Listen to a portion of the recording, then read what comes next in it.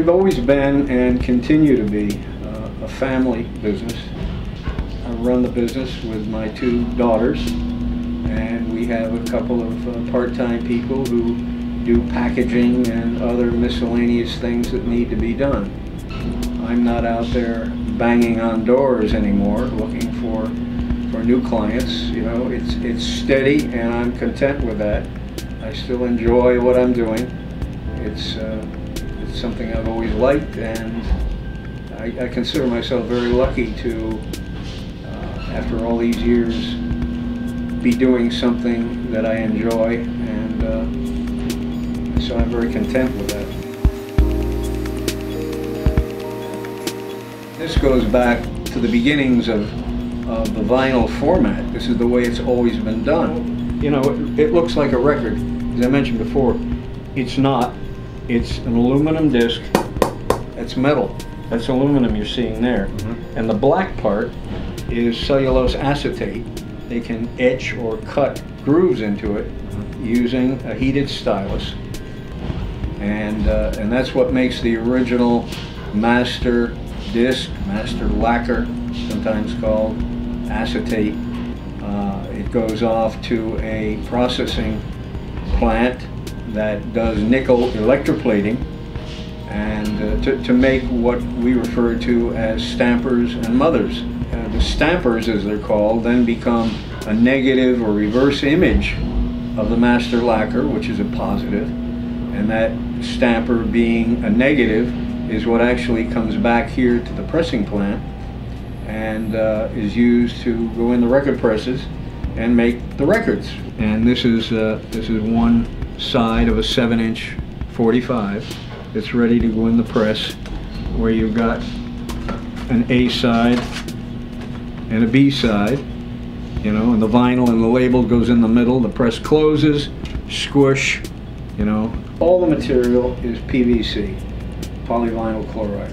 It's plastic, and now it's specially formulated and compounded for phonograph records. It has to be capable of being molded into a certain form, shape, but there are many other factors that are even more important, because it's got to turn out a product that is quiet. In the machine, it starts out, like I say, in pellet form, and it's heated and formed into a shape which kind of looks like an oversized hockey puck. That's the size, shape that's needed to go into the press and mold a phonograph record. That's what a 7-inch phonograph record looks like before it became a record. After this cools and becomes hard again, as hard as a rock, you wouldn't want to get hit in the teeth with it. Together with a label for each side of the record, a side A label, side B label, will now go into the press. The press closes on it, and the record is molded using steam heat in excess of 300 degrees Fahrenheit. And after several seconds of heating, it's cooled with cold water.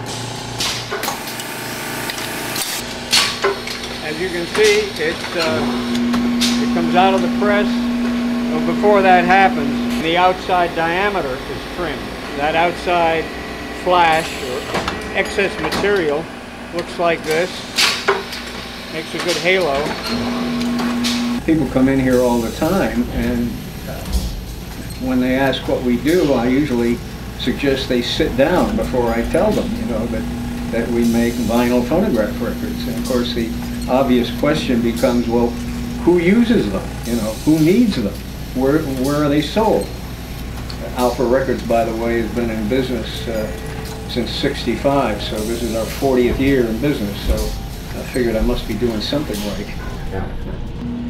I can tell you a quick story. When I mentioned back in late '73, when our first record press was delivered, those things weigh about 8,000 pounds, so it's a bit of a monster.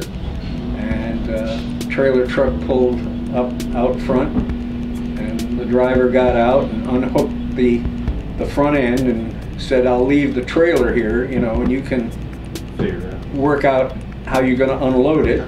And I remember climbing up into the back of that trailer, and the machine was down at the front end. And as I'm walking down towards it, I'm saying to myself, my God, what have I done? When you have a problem, you better know what you're doing. You better know how to fix it, because you can't pick up the phone and call your local phonograph record repair guy. Ain't no such animal anymore. I was told there are about a total of 14 pressing plants left here in the States. And worldwide, not, total of 20-something. So most of them are here, and no one in the world is manufacturing record presses for vinyl anymore. So you got to take care of what you have. And, we've been in negotiation with a group who have an interest in buying the business. You know, whether that actually happens, of course, remains to be seen. But even if it does, I can see myself being here for some time, because there would have to be a considerable transition period. You know, it's not something where you just hand somebody the keys and say good luck. You know, it would be a disaster. It would last maybe a week. Yeah. It scares me a little bit about not being here and not doing this anymore. But I'll face that when it happens.